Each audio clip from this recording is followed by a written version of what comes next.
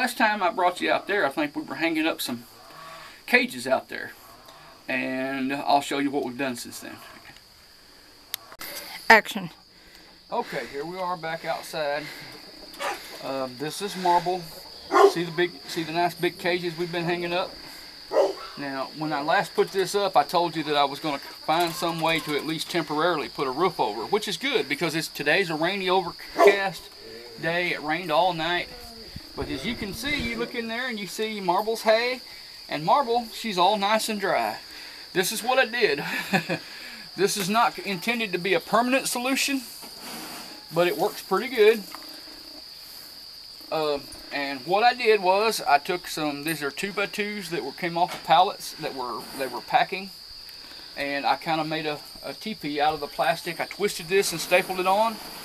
This is actually a drop cloth plastic for painting. It came in like a 10-foot by 50-foot roll, and I just cut off what I needed and put it up there. And it's working just fine. The only thing about this is, I mean, they're blocked to the south, but if we have real windy storms and what have you, and the wind goes to whipping around these buildings, it's going to rip this to shreds and we'll have to redo it or something. This is not a permanent solution, but as you can see, it's keeping them nice and dry, okay? I'll show you Marble, but just to let you know, Marble is a little hand shy, okay? And sometimes she will, she's not really much of a biter, although she did nip Dana once after we first brought her home, the day we brought her home. But I think since then, it's just she's gotten used to us. I think it's just because we were new, because she hasn't really made any attempt to bite anybody since then, but I'm not going to give her the opportunity to either. But she will kind of, at times, she will slap and lunge with her front paws. And just to protect myself, just in case, because I'm not very fast, if she was to try to bite me, I probably couldn't get out of her way quick enough. So I use a glove on one hand, and I'll show you. I don't have a clip out here, so see what she did. And I'm going to try to move this. See, she don't like me moving her hair around. See, she's just kind of hand shy. It's my hand, and it's moving this hay a lot of times too. And I see, if I reach at her, and I see she was okay with that. See? And now I could probably take off the glove, and I could probably reach in there with my hand and pick her up.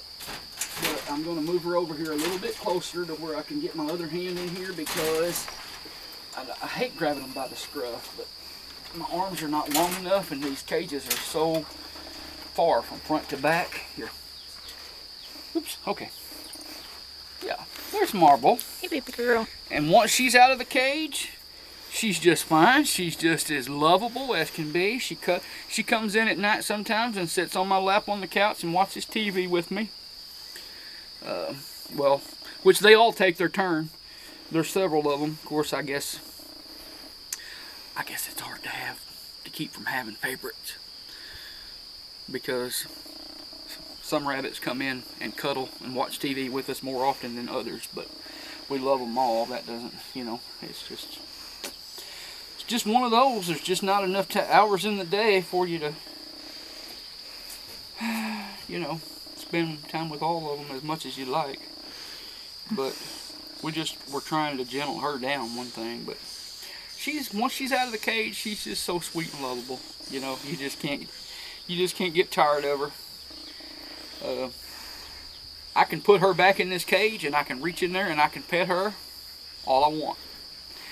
But once I close this cage and open it back up again and go to reach in again, it's kind of like I hit a reset button when I close and latch this door.